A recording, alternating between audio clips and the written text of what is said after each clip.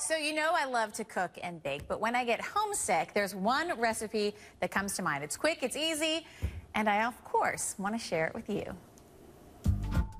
I fell in love with cooking because of my family. Ukrainian on my dad's side, Italian on my mom's. I spent time cooking with my grandmother and my mother throughout my life, so the passing down of recipes is huge to me, and this recipe takes the cake, literally. So it's from my mom's side, the Italian ricotta cake.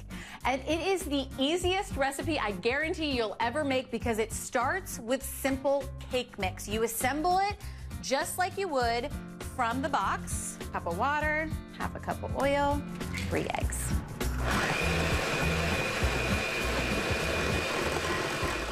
And that's it. This is why we make box cake, because it's the easiest thing in the world, and that's what this recipe starts with. So you put it in a 9 by 13 pan,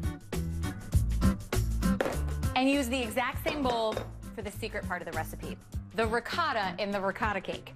So you take 1 large container of ricotta, I actually use part skim, then 3/4 of a cup of sugar and 4 eggs.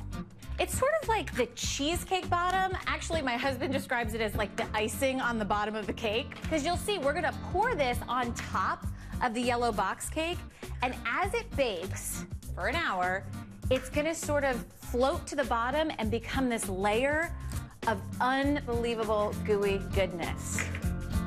All right, we mix this together. And once it's pretty much fully assembled, we're gonna add a teaspoon of vanilla. Again, I always give you this trick. Use the cap of the vanilla bottle. It's a perfect measurement of a teaspoon. We have been working on this for literally 5 minutes, and it's ready almost to be put in the oven. So we have our yellow cake mix that's prepared. All you do, you just drizzle it right on top and make sure it's really even. No one can believe whenever I make this recipe that it's a yellow box cake. They think that you've been slaving in the kitchen for hours and hours. And when I come home to visit my family, this is the cake my mom always makes for me. So basically, you're gonna put it into the oven at 350 for an hour, and trust me, it is gonna be so hard to wait those 60 minutes to dig your teeth into this ricotta cake. Just smelling this takes me back home. It's as if I'm sitting around the dinner table with my own family.